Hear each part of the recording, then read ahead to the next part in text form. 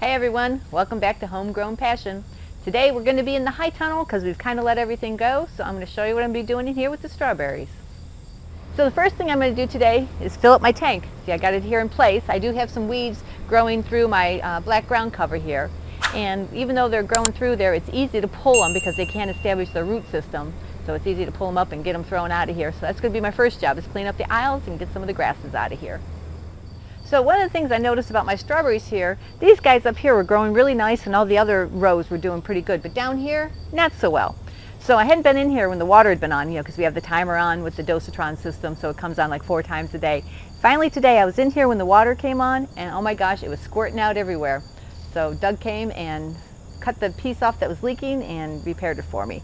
So now I know why they weren't growing good. As I mentioned before, the buckets that had 5 or 6 plants in them this year did terrible compared to the ones with only the 3.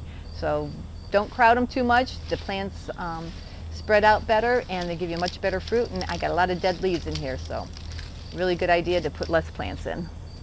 Well, as you can see here, we still have some good strawberries coming along. So I have the runners super long here, and I want to see if I can get the production up for another month, because being here in the high tunnel and being in Ohio, I should be able to keep this going till the middle of October, beginning of November. So we just redid the nutrients, so I'm going to go through all these runners and lop them off and see if I can get my production back up again. So last year we had a lot of tomatoes growing in here, and I thought I got them all cleaned up, but we got some seeds here and there, and now I got tomato plants growing everywhere. Should have pulled these sooner, but I'm going to get these out of here with the tank and clean this place up. So here are the grow bags that we did. Went through and thought I got most of the strawberries, but here's one that I forgot. I think next year we're going to do more of the grow bags, because there's a lot less weeds in them, the strawberries stay a lot cleaner, and the plants just seem much happier. And I was just using the vermiculite in here, and it seems to be a good combination. Since the perlite vermiculite mixture did so well in the grow bags this year, and the soil not so well in the buckets here, I think next year I'm going to do more of the perlite with just a little bit of vermiculite in them, and I think that's going to be a good combination for the strawberries to keep their roots dry but keep enough moisture in them so they do produce a lot for us. So here are the peppers and tomatoes I planted in here. They're all on the strawberry formula.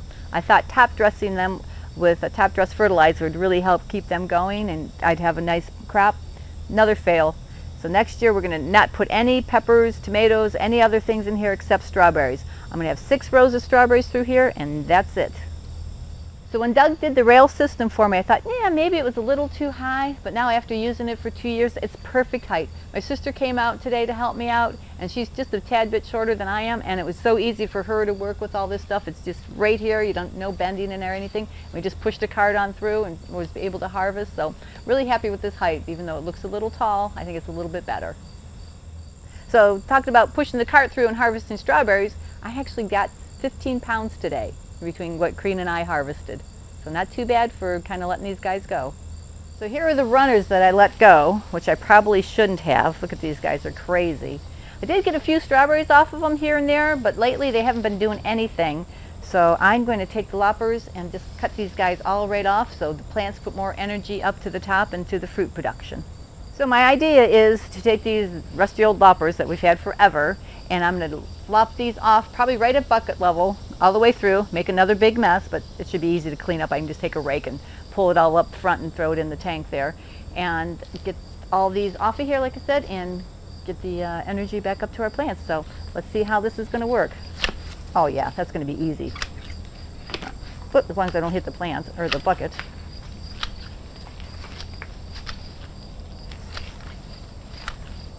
So I'll just get these all lopped off.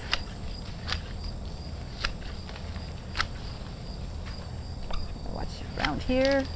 If they're not even, I don't think it's going to be a big deal.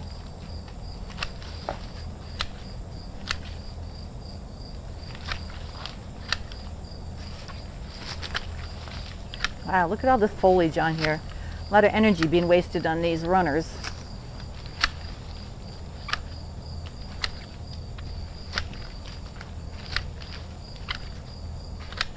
Oh look, there is one strawberry on a runner there. Not too bad looking. So I'll save him.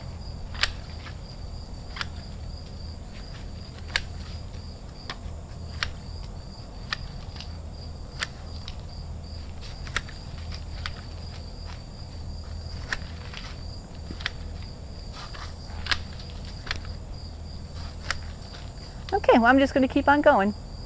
So if you guys have been watching our YouTube videos, you know this is basically our second year of doing strawberries. So I'm still learning a lot, and you guys have given me some good questions or comments and suggestions in that. So every year we keep trying something different, and every year it gets better. So I'm just going to keep going and keep tweaking it and see how good we can get our production going.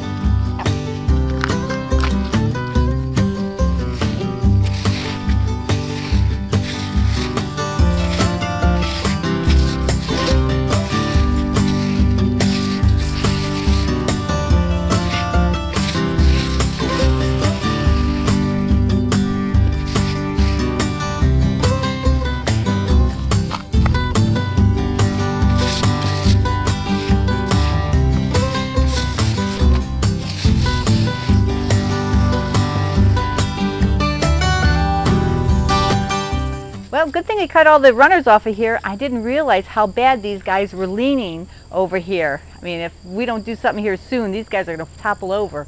I know some of the other ones, Doug has a guide wire going up to the trusses up there to hold them in place, so I think he's going to have to do that. And the other thing I found as I was sweeping up, these little buggers, look what they did. They got down here and rooted themselves. I got little strawberry plants growing through my plastic where it dripped down and got wet, and they were able to root themselves. So look at all these runners I pulled off of the short section, one little section. A lot of foliage here, a lot of energy needed to produce all this foliage and to keep it going, a lot of waste of nutrients. I need to follow my own advice and keep the runners cut off so I get better production of my strawberries. So here's the other part of the jungle, the peppers and the paste tomatoes. So Doug's going to help me go through and pick the good peppers out and the good paste tomatoes so he can do some sauce for me. And we're going to clean these out and do a deep clean, not a deep clean, but a clean for the high tunnel here, and see how we can get the strawberry production up since the weather's cool and it's going to be nice and sunny here in the fall, and see if I can get it back up to 25-30 pounds of harvest.